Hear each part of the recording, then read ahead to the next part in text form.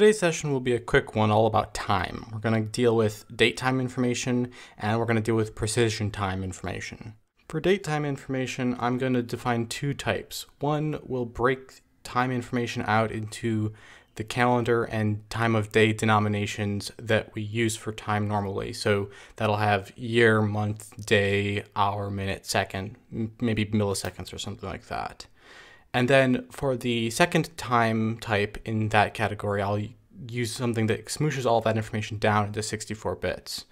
Neither of those are for precision. They're just two different sizes. One of them is larger but more descriptive, easier to use to format date information to a user. The other is harder to use but has the same amount of information squeezed down into 64 bits for compression of the data, basically. So with that plan, let's get into it.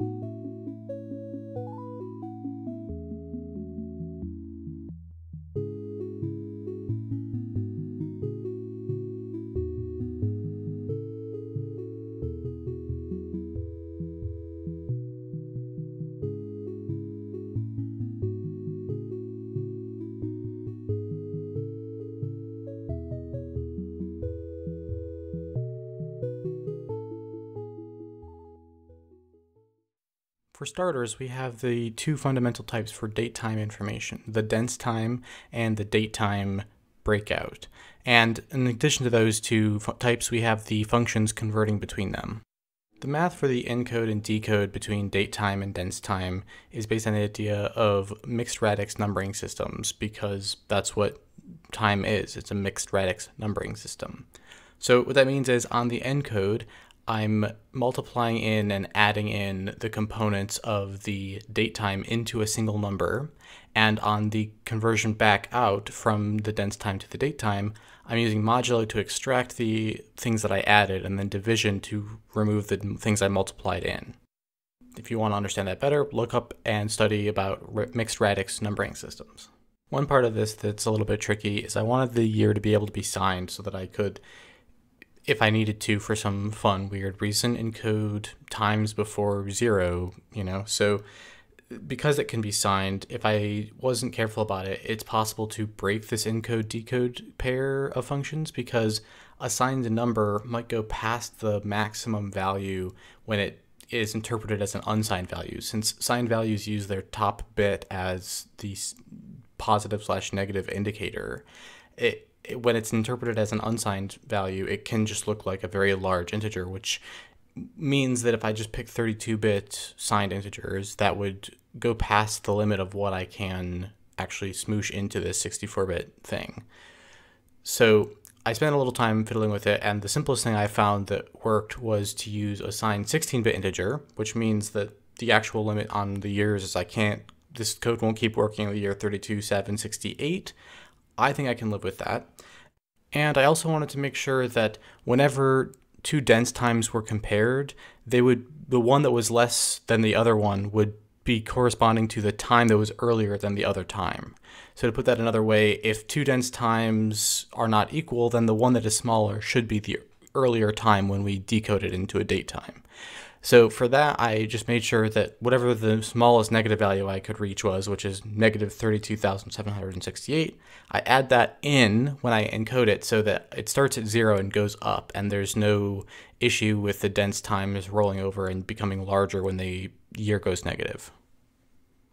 Next, let's go plug this stuff into the operating system layer.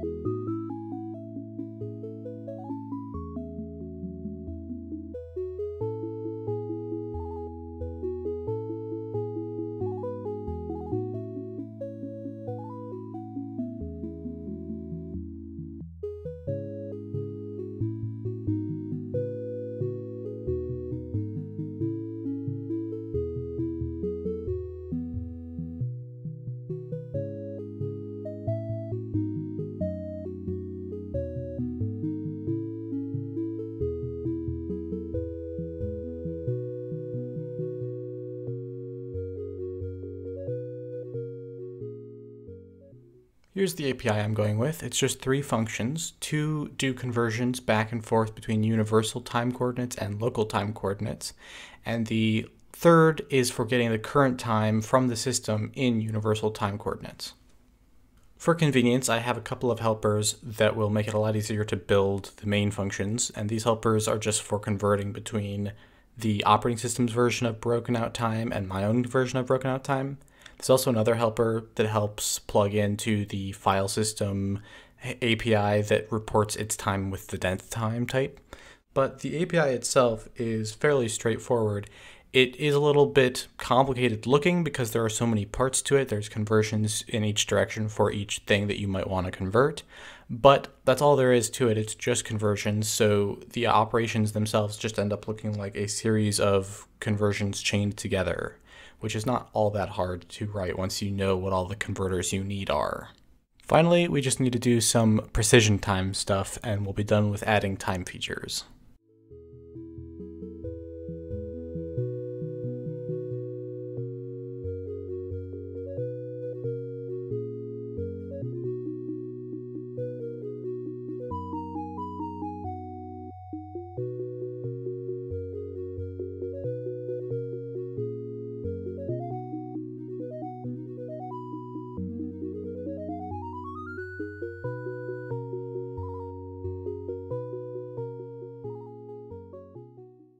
Precision time is all about times relative to other times so that we can use smaller quantities and not try to engage in the complexity of correlating that with real-world time.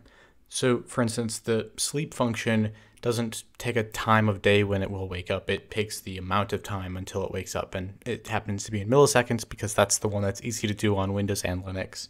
And the other one, the now microseconds time function, which is for getting the current time as a timestamp in microsecond precision, doesn't actually have a way to correlate itself back to wall clock time in the real world. So you can get a microsecond timestamp, but you don't know what time of day it is from that.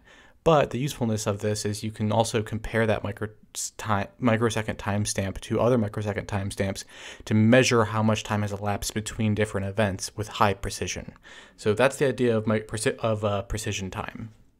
You do need to watch out when you're using this Windows API. Query performance counter doesn't return something to you in standard units like seconds or microseconds or anything like that. It returns a unit called counts, which is based on the operating system's own implementation of this function. So to find out how big a count is, you have to call query performance frequency, which tells you how many counts there are in a second. And so you can use that in a little dimensional analysis to divide out the right thing and multiply in the right thing to get whatever standard unit you want. And if you happen to be interested in how precise your time measurements really are, you can use that to find out too. And with that, we're done with the time handling features on the OS layer.